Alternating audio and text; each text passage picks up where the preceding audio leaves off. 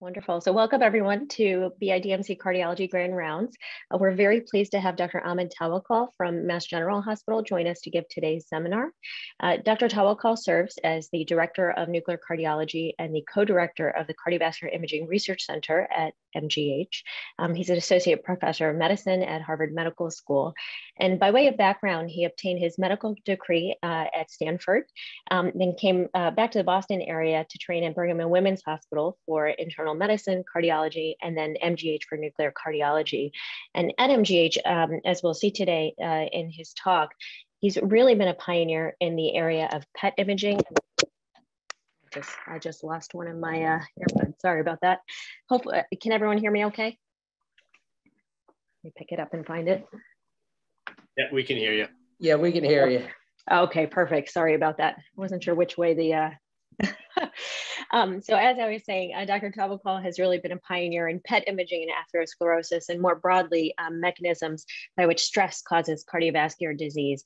And he has performed really fascinating work where he's shown in humans that activity in the amygdala, which determines stress, can actually influence subsequent cardiovascular disease events. He's a principal investigator on multiple studies that have been funded by the NIH, by industry sponsors, and by foundations. And so thank you very much for joining us, Ahmed. We look forward to your talk. It's an honor and a pleasure to be here with so many colleagues that I've known for many, many years. My disclosures.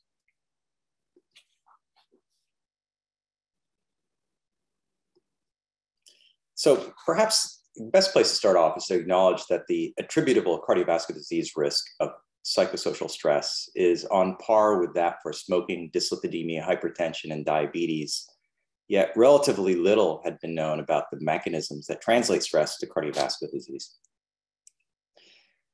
Large studies, such as the InterHeart study published back in 2004, for example, looked at many patients across the world and found a consistent association between, in this case, marital stress or work-related stress and cardiovascular disease events. And you can see here that the overall risk associated with stress was relatively high, what you would expect with, say, diabetes or hypertension. And in fact, stress can affect many risk factors that increase heart disease. Stress increases hypertension associated with increased smoking, physical inactivity, and overeating. However, what I had suggested was the increased attributable risk persists despite correcting for all these additional risk factors. So what might be the mechanism linking stress to cardiovascular disease? Some key insights were developed through animal models. And so how do you create stress in animal models? You can actually put a cat on a cage of mice, and that certainly induces stress, or you can simply shake the cages or repetitively switch litter mates. All of these things increase stress within these animals. That leads to bone marrow activation. So within the bone marrow stem cell niche, you can find an increase in the mobilization and output of monocytes, for example. In these animal models, you can follow these monocytes. Some will be stored in the spleen, some will continue into atherosclerotic areas such as the arterial wall, and you can see the upregulation of arterial inflammation in response to stress. So the question we asked is whether an analogous system is present in humans, the same model for increase in events where stress begets progenitor release from bone marrows, increase extramedullary monocytopoiesis, arterial inflammation, and whether that could then lead to a higher risk of myocardial infarction. And what is the role of the brain in all of this? So we can use PET-CT imaging to assess multiple aspects of this potential pathway in humans. And in fact, fluorodeoxyglucose is one of the markers that we can use to test this in particular. So with fluorodeoxyglucose, which is like glucose, it enters through glucose transporters into the cells, then hexokinase will phosphorylate it. And while glucose likewise is phosphorylated, it then goes towards glycolysis. Fluorodeoxyglucose, on the other hand, is metabolically trapped. And so the accumulation of fluorodeoxyglucose simply gives you an index of glycolysis. And this index of glycolysis has been used over the decades to tell us something about brain activity, inflammation, tumor activity, ischemic or hibernating myocardium. So for example, here's a study where we looked at bone marrow activity, in this case, bone marrow metabolism. And you can see here's a person with a recent ACS, and here's a person with stable coronary disease. The person with recent ACS has this upregulated bone marrow activity compared to the patient with stable CAD. In fact, this upregulated activity associates with systemic markers of inflammation like CRP, TNF-alpha, and IL-1 beta, but also gene expression in leukocytes. Moreover, the higher the degree of upregulation here in patients without a history of coronary disease, the greater the risk. So if you simply divide the activity by median, those with a greater than median activity have a higher risk of cardiovascular disease.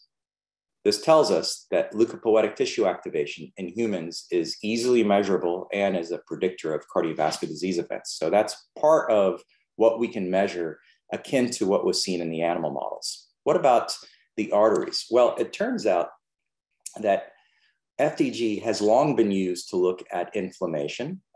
When we think of FDG in our clinical training years, you think about FDG as used in oncology for tumor imaging. Well, clearly, there's no surprise that if you have a tumor model, you would see that FDG will accumulate in the tumor cells. What might surprise many of you is that actually even more of the FDG signal is related to its intake by macrophages in the macrophage-associated tissues here. So FDG tumor imaging in part relies on inflammation imaging. The other thing I want to add is that the uptake by macrophages and monocytes associates very nicely with a metabolic activity. And it's not simply, therefore, the number of metabolically active cells, but actually the degree to which TNF-alpha production, the degree to which those cells are pro-inflammatory. So if you turn up the pro-inflammatory activity of resting macrophages and monocytes, their metabolic activity and therefore their FDG uptake increases. So we can take advantage of this for arterial imaging. So here you can see this is a human arterial imaging. This is the aorta, and you can see increased FDG uptake by PET. You can also see, if you looked at the carotids, these are two patients with carotid disease. Both have tight carotid stenosis. This one has a lot of FDG uptake. This patient has little FDG uptake. And overall, what we find is that the FDG uptake associates with macrophage density. So again, you can use FDG for arterial imaging to look for inflammation. This has been reproduced by multiple groups over the years. And in fact, if you can look at these R values, in groups that have compared the FDG uptake to histological measures in patients who had endarterectomy, it was a relatively consistently high association with R values in the 0.5 to 0.8 range for predicting the histological measures of inflammation. Not only that, the change in activity is predictive of successful treatment effects. What do I mean by that? Drugs that have been shown to reduce cardiovascular disease events and whose mechanism is thought to relate to a reduction in inflammation, at least in part, tend to induce reductions in FDG imaging. So statins, for example, nicely reduce the FDG arterial signal. TZDs, interleukin-1 beta antagonists, PCSK9 antagonists, all of them reduce the signal by FDG PET. On the other hand, drugs that tend not to improve cardiovascular disease events, such as CETP antagonists, LPPLA2 antagonists, P38 kinase antagonists, and more recently methotrexate, all fail to also reduce the PET signal. Moreover, this same signal of the arteries predicts cardiovascular disease events very nicely and independently of risk factors. So here are 4 studies that looked at arterial signals and then followed patients for several years afterwards. And in each of these cases, those with higher signals, you can see here, had higher event rates. I do also want to plug an ongoing prospective trial that's looking at arterial imaging and assessing the ability to predict cardiovascular disease events.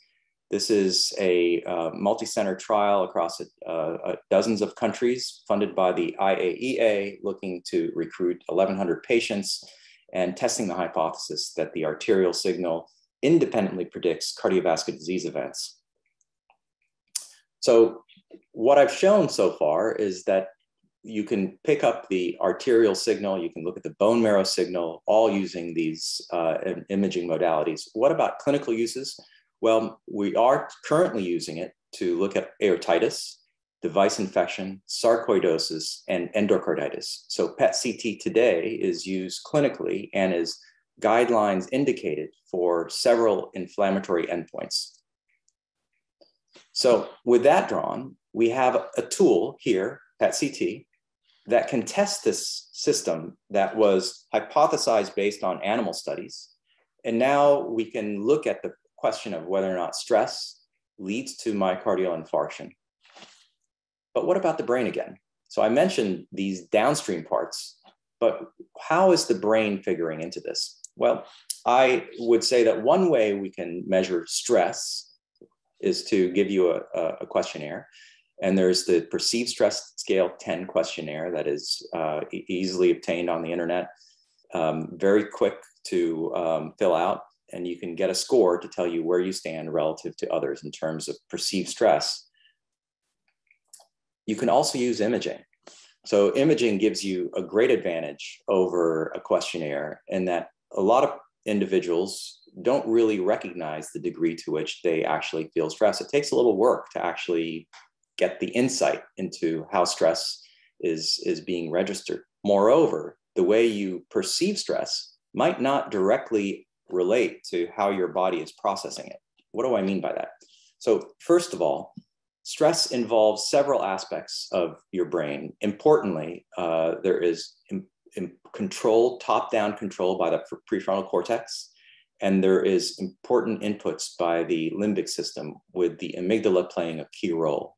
And you can think of it this way: the stress or changes in your life or changes in your environment are picked up by the amygdala, and your top-down control is instructing the limbic system that either it's something to worry about or it's nothing to worry about.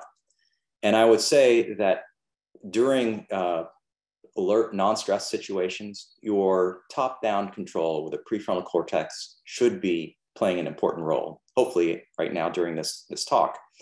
Whereas during stressful conditions, your limbic system is playing a very important role. Moreover, over time, stress actually will change the relative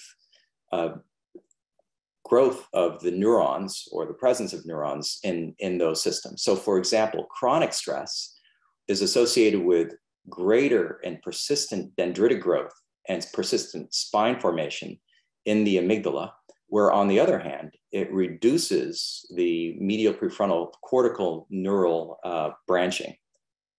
This is a pretty unfortunate trade-off. Similarly, the hippocampus, where you have short-term memory, is also going to be adversely affected by chronic stress with reversible dendritic atrophy and reduced neurogenesis. So what about imaging those aspects? We know from MRI imaging that you can nicely image the amygdala, and that amygdalar activation associates with hypertension, with inflammation, in this case, interleukin 6, and with the atherosclerotic measures such as intima media thickness. We also know from animal models, in this case, a primate model, that amygdalar activity associates with the temperament of these animals. So for example, in this large group of primates, amygdalar activity associated with how anxious these animals appeared, and interestingly, also predicted their future behavior. If you imaged young primates, amygdalar activity predicted their adult anxiety.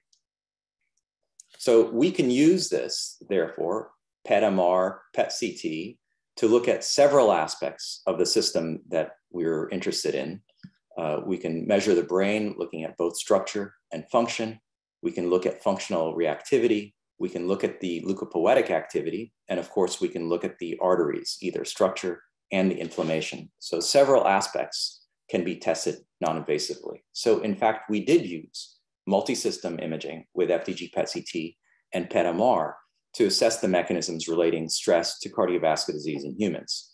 We quantified stress-associated cortical limbic activity as amygdala activity divided by counter-regulatory cortical activity. We looked at leukopoietic activity from the bone marrow and the spleen and arterial inflammation, and followed up our patients for 5 years through medical record review. We started off with a population of 579 patients and ended up with a final group here after excluding individuals who lacked sufficient imaging.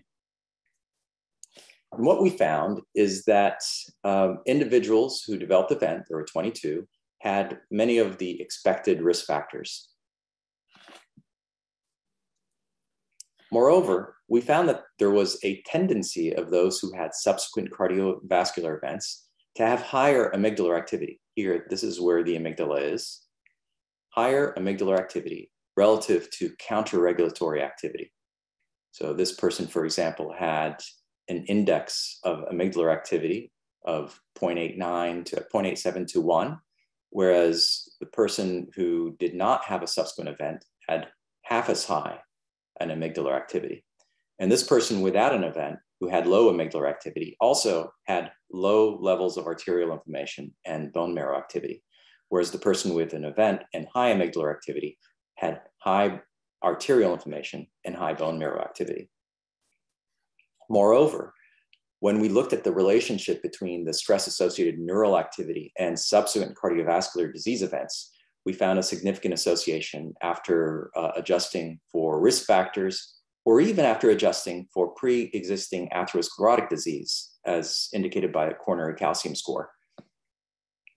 Moreover, when we then looked at cardiovascular disease as an endpoint and then started using more stringent definitions such as MACE or atherothrombotic MACE, the risk went up. So it's an even better predictor of atherothrombotic MACE. We then asked, is there an association between amygdala activity and these measures downstream, akin to what would be expected from the animal study findings? And we found just that. We found that the stress neural activity nicely associated with atherosclerotic inflammation and bone marrow activity in these humans, as in the animals. And in fact, through mediation, we saw that stress-associated neural activity links to cardiovascular disease through a mechanism that includes enhanced bone marrow activity and arterial inflammation in series, very nicely replicating the animal models, sorry. So these data have been replicated and extended subsequently. So here's a study of over 200 individuals who were studied with PET-CT and CTA, where they measured aortic inflammation, hematopoietic activity, amygdala activity, and coronary plaque. And with the CTA, what they found is that stress-associated neural activity also associated with non-calcified plaque volume. More recently, a study of patients with recent myocardial infarction showed that those presenting with acute myocardial infarction had higher amygdala activity compared to individuals with chronic coronary disease. And importantly, they found nice associations between amygdala cortical ratio and aortic inflammation, bone marrow activity, and perceived stress, very nicely replicating the prior studies. Moreover, they found this interesting association. They found that among individuals presenting with ACS, if you looked at the complexity of their coronary plaques, those with more complex plaques actually had higher amygdala activity compared to those with non-complex plaques. And similarly, those with higher syntax scores had greater amygdala activity compared to those with lower syntax scores. Interesting, because all of these patients presented with MI, why then would those with more complex plaques have higher amygdala activity? That begs the question of whether or not the amygdala activity was upregulated before presentation as well. Very recently also, studies have shown that mental stress ischemia also associate with a greater risk of subsequent events. Let me take you through this very briefly, because this is a slightly different concept than what I had shown before. I was showing data around brain imaging of chronic stress. In this case, this group was inducing mental stress by asking patients to count backwards, for example, and then looking at differences in their stress response. So in a case where they acutely cause mental stress and then assess measures of ischemia, they found that those who have no evidence of ischemia, say by SPECT imaging, compared to those with conventional stress ischemia, say by exercise, compared to those who have measures of ischemia with only mental stress, or those who have both mental and conventional stress ischemia.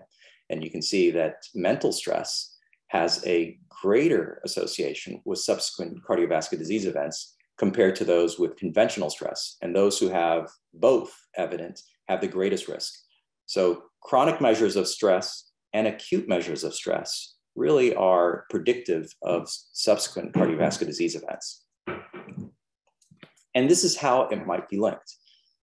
A model here where stress induces corticolimbic changes that lead to increased sympathetic nervous system activity.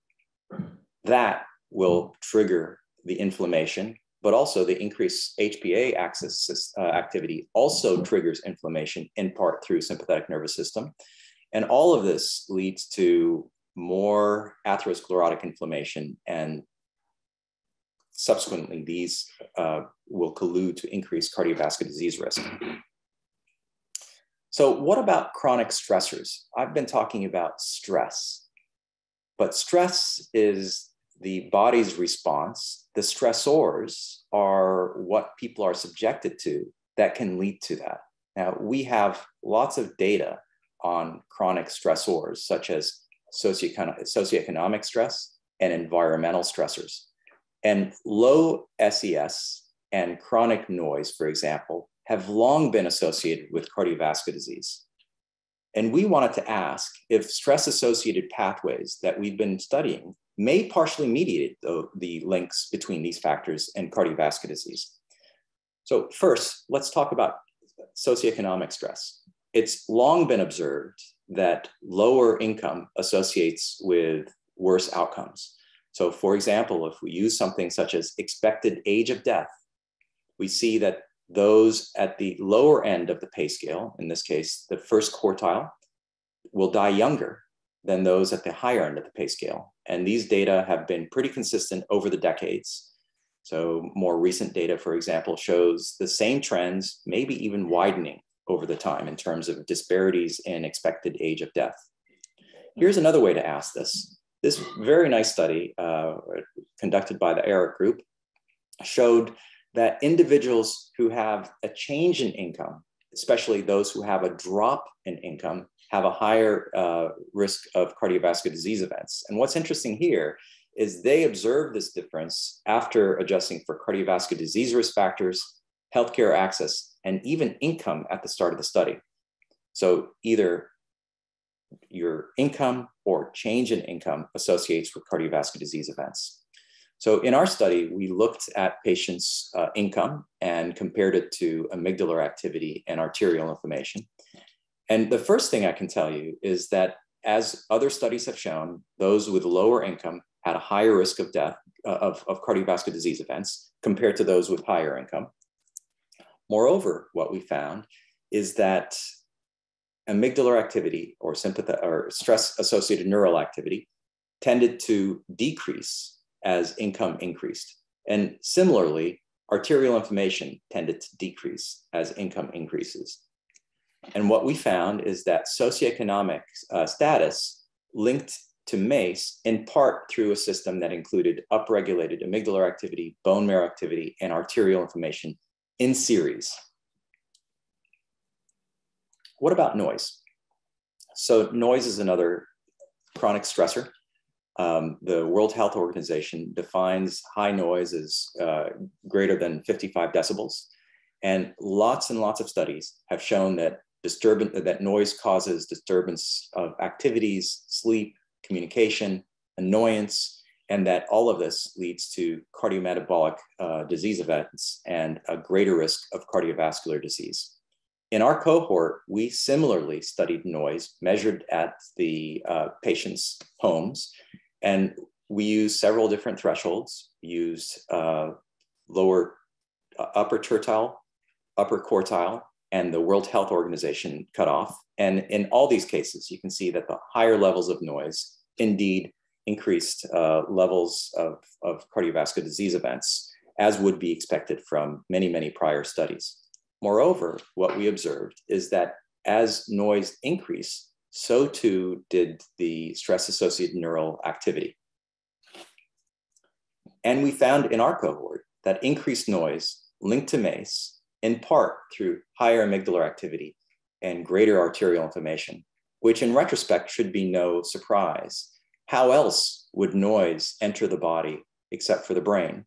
And that makes sense since in here we found that the amygdala was quite increased, and we suspect that the link to MACE is through the amygdala SNS activation, systemic inflammation, atherosclerotic inflammation in MACE, but also acknowledge that there are other effects. The HPA axis activity, for example, and adverse health behaviors may enhance metabolic diseases. And of course, there should be other biological and non-biological effects also contributing to MACE. So pay attention to noise as a potential risk factor for your patients.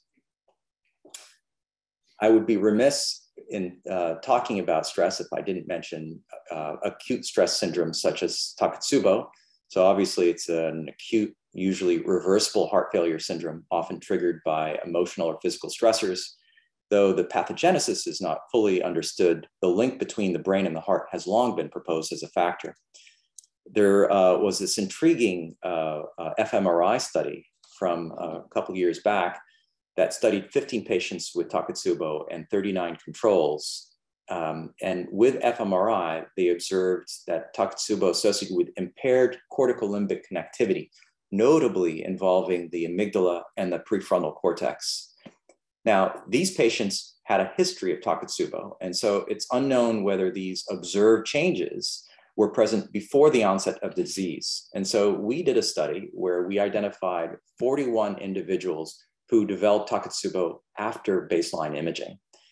And we identified 63 matched controls. And what I can tell you first is that the individuals who developed subsequent Takotsubo tended to have higher amygdalar activity when divided by counter-regulatory activity from the temporal lobe or from the ventromedial prefrontal cortex. And here I'll give you some of these findings. So for example, the individuals with subsequent Takotsubo had higher amygdalar activity compared to those who did not. And these were, again, age and gender match. But you can see that there's a lot of overlap. And we were interested in that overlap. So first, look at this. If we broke our cohort of subsequent Takotsubo patients into those with a greater than 1 standard deviation increase in stress-associated limbic activity compared to those with lower levels, and then ask about the timing. This group here, who had the lower activity, tended to have their Takotsubo events later on. So these individuals developed, on average, Takotsubo 2.5 years after imaging, whereas the folks who had the highest imaging signals tended to have Takotsubo within a year after imaging. So there may be an association between how active the amygdala is at the time of imaging and the risk of Takotsubo. That is, of course, in the cohort who subsequently developed Takotsubo. And you might ask, well, wait a second, how does that make sense? Isn't Takotsubo a syndrome that happens when you are exposed to a once-in-a-lifetime stressor? Well, not exactly. Turns out that there are a few patients who actually had the classic Takotsubo stressors, such as death of a spouse, death of a child, and clearly your brain activity is not going to predict when that's going to happen. However, a lot of patients who developed Takotsubo had it after an acute illness, such as pneumonia or a fracture. And in some cases, it was after a colonoscopy, or they were told that they had a diagnosis of cancer. And so we hypothesize that there is an interaction between brain activity and your susceptibility to subsequent triggering when encountering an emotional or physical stressor, such that those with higher stress-associated neural activity have a greater susceptibility of neural centers to activation by these stressful events. And those will then have a greater neural activation and exaggerated systemic response to stress. And if it's high enough, will lead to the neurohormonal abnormalities, sympathetic nervous system output, and inflammation that we see with Takotsubo. So now that I've set the table and shown the various ways that stress may lead to cardiovascular disease events, can we do anything to reduce the stress-associated cortical limbic activity? We can, apparently. So there have been studies that show that stress reduction approaches can lead to a reduction in perceived stress, and that these reductions in perceived stress lead to beneficial changes in amygdalar measures, in this case, amygdalar gray matter. Moreover, this particular study by Blumenthal et al., published a few years back, took individuals with a recent cardiovascular disease event or with an intervention, PCI. And for some of the patients, they randomized them to standard cardiac rehab versus cardiac rehab plus a stress reduction, enhanced cardiac rehab, in other words. And also they had a non-randomized group, and then followed all of these for 5 years. First, the stress reduction was associated with a reduction in anxiety. I guess that shouldn't be a surprise. Moreover, if you look at the non-randomized group, no cardiac rehab, they had the highest event rate. And as expected, there was a reduction in events in the standard cardiac rehab group. And then surprisingly, a robust further reduction in events in the enhanced cardiac rehab group, those who also had the stress reduction. So clearly there are promising signals in terms of the opportunity to reduce cardiovascular disease events with stress reduction techniques on top of standard cardiac rehab. And we're further evaluating this here. We have a study that's evaluating mechanisms linking stress to atherosclerosis, ongoing studies here. And also we have an ongoing stress reduction study, which I would invite you to collaborate with us on, where we're testing the hypothesis that an 8-week stress reduction course results in a reduction in several of those brain and systemic signals. We're also leveraging our biobank to further study lifestyle on some of these parameters. Our MGB biobank has over 120,000 participants. We've so far looked at close to 19,000 of them. 50,000 of them provided lifestyle data, and many of them have given us genetic data as well. And what I can tell you, we've been studying the effect of moderate alcohol intake, for example, on cardiovascular disease events. And as you have seen through many studies over the decades, moderate alcohol intake associates with a reduction in cardiovascular disease events, and even in this cohort, all-cause mortality.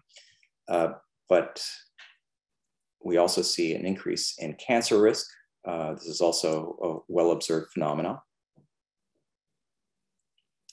Moreover, in this cohort, where we see this nice reduction in cardiovascular disease events, this J-shaped curve that we see with low to moderate to high alcohol, we see very similar changes in brain activity, where moderate alcohol activity intake associates with a reduction in stress-associated cortical limbic activity that mirrors what you see here. And then again, a J-shaped relationship where excess alcohol drinking associates with higher neural activity.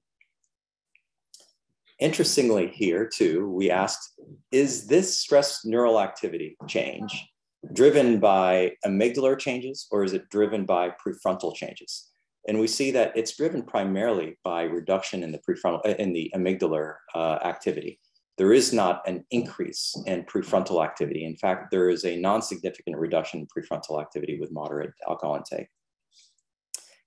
Also, we asked whether moderate alcohol relates to reductions in MACE via changes in the brain. And we found that there is an indirect path that includes the brain that was significant, accounting for roughly 10% of the overall observed effect. The other thing that we were interested in is the relationship between exercise and MACE. And in our cohort of 50,000 individuals, we looked at their specific activities, and they listed dozens of activities. We assigned each of their activities a metabolic equivalent, and then looked at their metabolic equivalent minutes per week and compared the quintiles of that to MACE events. And unsurprisingly, you can see that as you go from the first to second to fifth, et cetera, you could have reductions in MACE events. And if you see the unadjusted MACE risk, it's nice and straightforward, a nice dose effect. When you look at adjusted MACE, you see a steep decline followed by a plateauing, which is, again, something that has been seen by many, many groups. And for those of you who are interested, this area here where the steep decline occurs is right at the sweet spot of roughly 150 to 300 minutes of moderate intensity exercise per week. So these data very, very nicely replicate what's been seen over the decades. Moreover, what we saw with brain imaging is a beautiful dose reduction in stress-associated neural activity as you go from the lowest level of exercise to the highest level of exercise. And we found in this cohort that exercise in part leads to reduction in MI risk through beneficial changes in the brain, at least through this mediation analysis. We asked the additional question, is amygdala activity divided by stress neural activity? Is it driven by reductions in amygdala activity, or is it driven by increases in prefrontal cortical activity? When we looked at the amygdala activity, we saw beneficial trends, in other words, beneficial reductions in amygdala activity, but it didn't quite reach significance. Whereas we more readily saw beneficial improvements in prefrontal cortical activity. In fact, this kind of change in prefrontal cortical activity associated with exercise has also been seen in animal models. So key points here, I want to stress that psychosocial stress is a common, important risk factor for cardiovascular disease with an attributable risk on par with hypertension, smoking, and diabetes. It associates with higher stress-associated neurobiological activity, and that in turn associates with bone marrow activity, systemic inflammation, arterial inflammation, and non-calcified plaques, as well as cardiovascular disease events. The impact might be modifiable, but large trials are needed in order to prove causation and determine efficacy of interventions. But I would say that the next best steps for individuals with high atherosclerotic risk and high stress, it's reasonable to recommend stress reduction approaches, exercise, and I didn't add this as a comment before, but better sleep as well. Thank you for your attention. Thank you very much, Ahmed. That was a wonderful talk. We have a couple of questions that have come in, and actually one that's very pertinent to your recent comment about sleep. So I'll start with a question from Dr. Warren Manning, who says, wonderful presentation. Like Alvin and the Chipmunks would say, worry never helped anyone yet. Are there data on the more or less stressful occupations within medicine or within subspecialties of cardiology with regards to stress and outcomes? So for instance, is night call an occupational hazard for which we should be receiving hazard pay? I really appreciate that question. I would say we should ask some of the residents and fellows how they feel about stress. There are some data about stress and being in the hospital. It's interesting. In the animal study that I pointed out with stress, they actually had a small human study where they measured the bone marrow progenitor cells in residents who were rotating through the ICU. And they assessed it before and immediately after the ICU rotation. And they were able to show two things change. Of course, their perception of stress shot up at the end of their ICU rotation, but so too did their production of immune progenitor cells, the kinds of signals that would be unhealthy. So, your funny comments aside, you're right on it that there are important health consequences of stressful rotations. In terms of the differences between various groups, I'm not aware of that. That's interesting. Kazi, did you want to come off mute and ask a question? Yes, that was great. Thank you for that. I'm going to ask a question with the caveat that I missed the first 5 minutes, and so I don't know if you covered this. As I look at the data correlating amygdala activity with the syntax score and the more complexity of the atherosclerotic disease, I do wonder if some of that activity is reverse causal, in the sense that is it possible that burden of inflammation in the body increases amygdala activity as well? So it's interesting. There are two reasons for reverse causation in that case. You can have patients presenting with worsening chest pains, that you can have greater levels of angina from an unstable anginal syndrome with more and more chest pain that it, on its own is going to increase levels of stress and likely increase amygdala activity.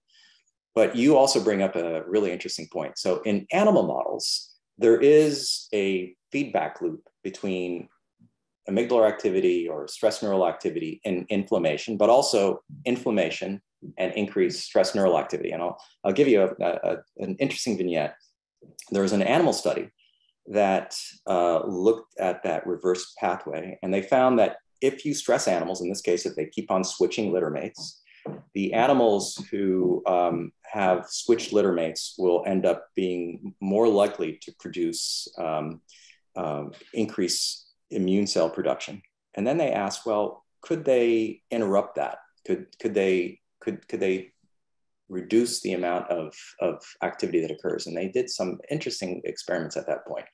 They gave interleukin-6 antagonists, and they found that if you give them, their sense of stress is reduced. And the way they measured stress in the animals is by looking at interactions between the mice. After their stress, they followed the degree to which the mice would isolate. And so they have a scale for stress based on the degree to which an animal will isolate. And they found interleukin-6 interrupted that. They became more normal. And then they did something fascinating. They took the patients, the mice that were stressed, and they did bone marrow transplants. And they found that the recipients took on the stress behavior of the donors. So if they found a set of animals, each of which has been exposed to the stressor, and they took the ones that manifested more stress, transplanted their bone marrow, the recipients manifested more stress. Whereas if they took animals that showed less stress and transplanted their bone marrow, the recipients acted less stress. And if they then took those more stressed recipients of the bone marrow transplants and gave interleukin-6 antagonists, they behaved more normally. So that suggests that stress begets IL-6 production by bone marrow cells, and that that IL-6 might trigger more stress. So you're exactly right. And that's why that particular study in acute coronary syndromes could indicate reverse causation. But why then the increased syntax score? It could be, again, that a lot of the complexity differences occurred in the few weeks prior to the presentation. It could be. Can I push that a little further and say, like, let's take completely asymptomatic individuals. And if you had a substantial burden of coronary disease, is it possible that your body is recognizing the physiologic stress that comes with excessive coronary disease? Meaning not mediated through pain or an acute coronary syndrome, but just truly the physiologic distress of having obstructive coronary disease. I mean, it's a hypothesis. It could be through inflammation. Yeah. But the one thing I would say, though, is that in stable individuals without a history of any prior CVD event, the stress signals are still predictive in the long term. So I do think that there are stronger evidence of a long-term causal pathway, but I do also acknowledge that there is a reverse causal mechanism that is also important. And in this case, the reverse causal pathway might not be simply that there is an increase in stress after an event, but potentially that increased stress is potentiating the ongoing damage.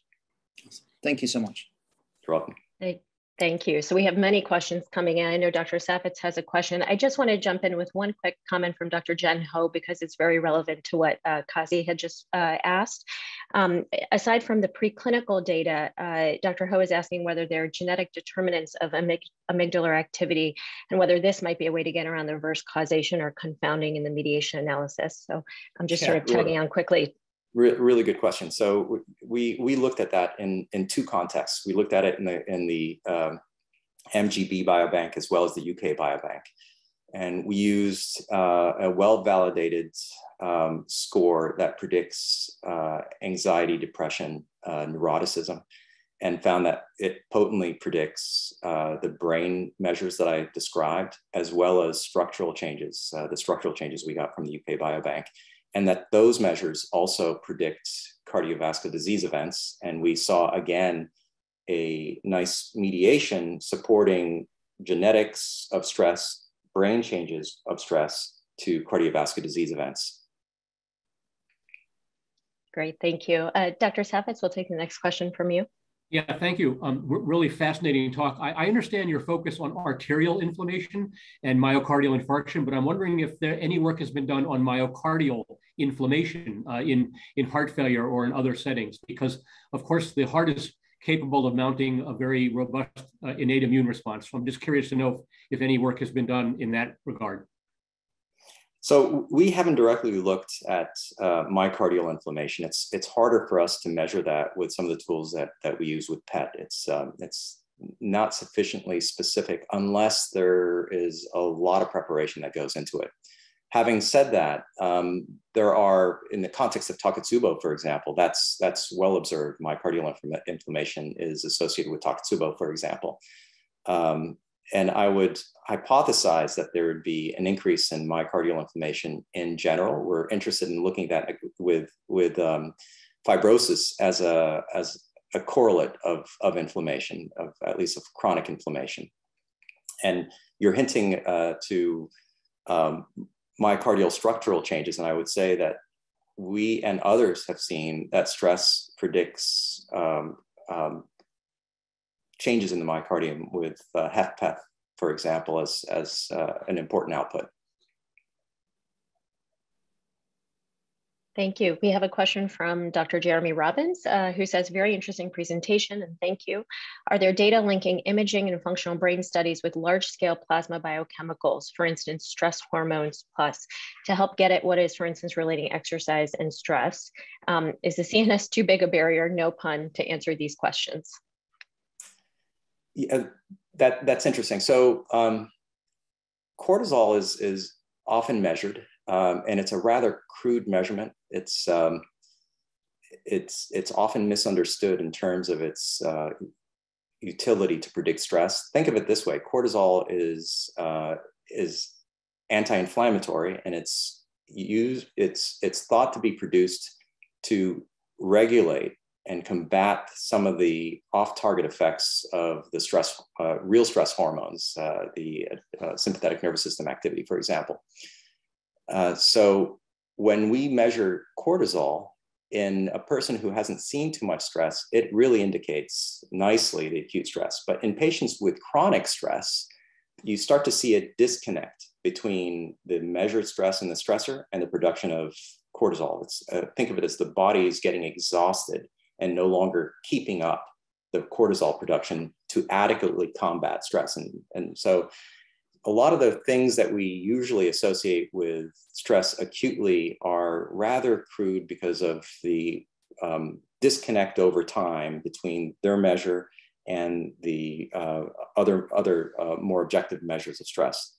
Your more important question is, what else is being done to look at the biochemical signals that might explain some of the observations that I just drew out. And I think some of the methods Rob Gersten's using, for example, we were kind of hinting to that earlier before this talk, would be beautifully applied to some of these studies to better understand these mechanisms. So in what I showed before, I was depicting cross-sectional associations, or if it's a longitudinal study, we're looking at mediation analysis.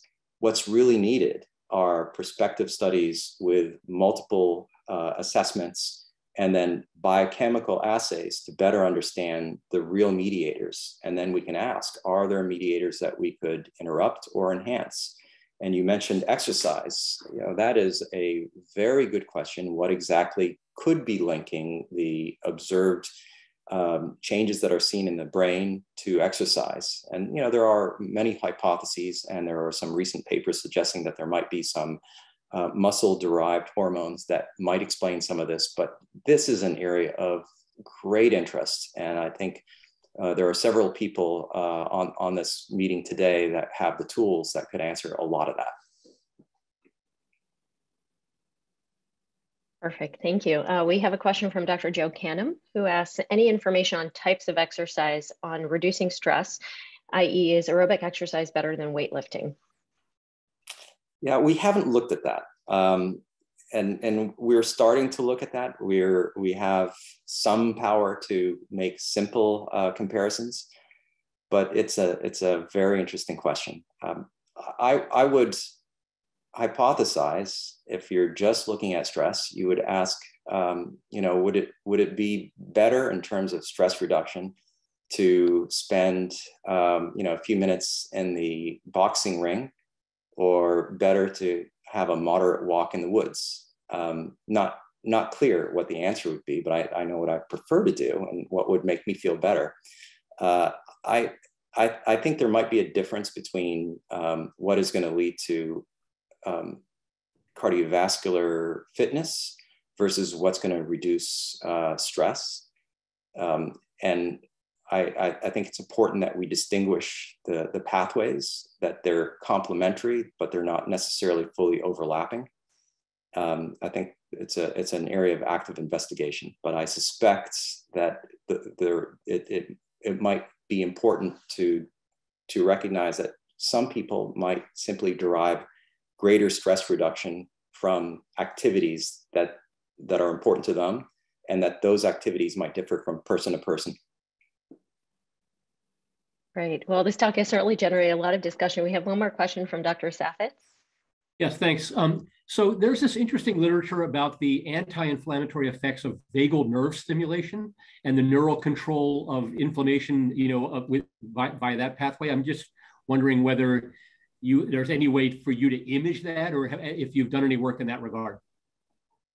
We haven't done work in that regard. It's harder for us to image directly, but we are looking at some aspects of the sympathetic parasympathetic activity balance. So, for example, there are simple tools for us to use. You can look at heart rate variability that gives you some crude index of that. But there are also more sophisticated measures of that as well. We haven't really started to investigate the more sophisticated measures, but have interest in that. It's a really good question. So I hate to simplify it simply by saying it's sympathetic nervous system. Your point is well taken. Really, the balance of the systems is also really important. Thank you. Thank you. Ahmed, I had a question about the first part of your talk on PET CT imaging and arterial inflammation. I saw that years ago you had published a paper looking at the cancer patient population and doing sort of drive-by analysis of arterial inflammation on routine PET scans, and that had good prognostic value. Are there technical limitations or feasibility limitations to actually doing that in our cancer patients who are getting PET scans? Should we be doing that routinely? Really good question. So it's easy to obtain those images, and we tend to use just the out-of-the-box oncology approach to imaging. So no special prep, no special acquisition parameters. The challenge is the measurement. So right now, it's easy to get the arterial measure. It's a little more challenging to get the background measures, and that takes expertise that typically the oncologists, those who are reading the oncology scans, haven't been trained to do. What we're doing now is a multi-center trial, the PF study, that we hope will tell us how instructive those imaging parameters will be. Is it worth training people to focus on that? Is it going to give us greater insights than what we can get from our current tools? And are there simpler ways to measure the background? So a lot of these questions are being addressed in the ongoing study. Perfect. Thank you so much. All right, so if there are no further questions, thank you very much, Dr. Tawakol, for a really wonderful talk. Oh, sorry, Rob, were you going to say something? Oh, no, thank you. Thanks, everybody. All right, it was wonderful to have you. We'll see everyone else next week. Take care.